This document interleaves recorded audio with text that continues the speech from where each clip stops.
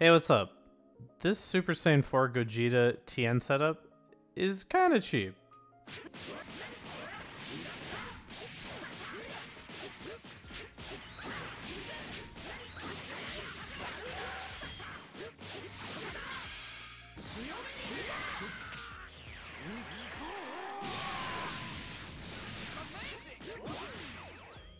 So in this video, I'm going to talk about how to do the setup for yourself, why does it work, and what are the mix-up options you have after landing it. If you like this kind of content, please subscribe to the channel. It really helps the channel grow. Thank you. So you're probably wondering, why does this setup work? And the reason for it is actually pretty funny. Basically, for some reason when instantly Z-changing from Super Saiyan 4 Gogeta's level 1, and stopping the actual full animation from occurring, Gogeta will just fall like a rock all the way to the floor, as opposed to teleporting off the screen like most characters do when you Z-change from them. When Gogeta actually hits the floor from landing from his level 1 super, he actually stops the opponent from sliding forward with his own hurt box while they are knocked down. As a result, it creates this tiny little gap in the corner, which gives you just enough space to sneak in a cross-up jumping light mix-up.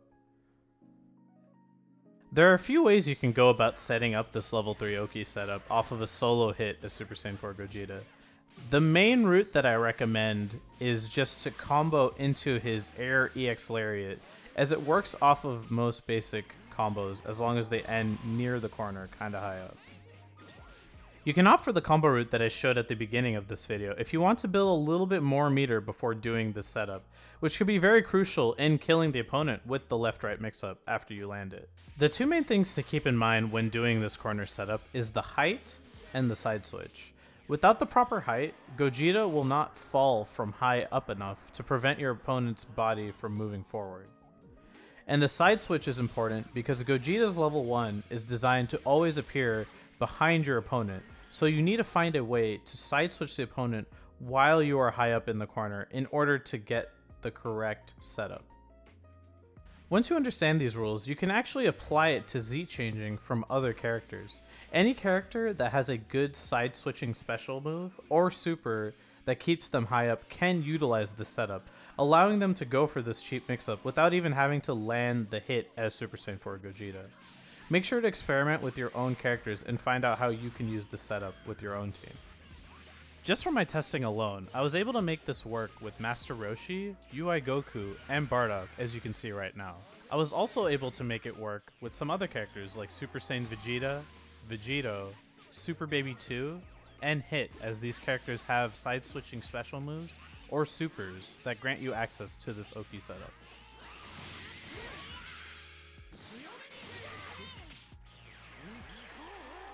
Now the next thing to know is what are the best mix-up options for this setup.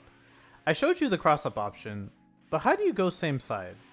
The best option I found in terms of a same side option has actually been to jump back into an air dash forward air Dodon ray, as even if the opponent blocks the air Dodon ray, you are still safe on block, and you can even opt to jail into your vanish if you have the meter. A good way to know if you are doing this mix-up correctly is to actually have your opponent on counter-attack vanish in the training mode settings, and make sure you are stuffing them out of their wake-up vanish. If done properly, this mix-up will hit on the same frame cross-up as well as same side.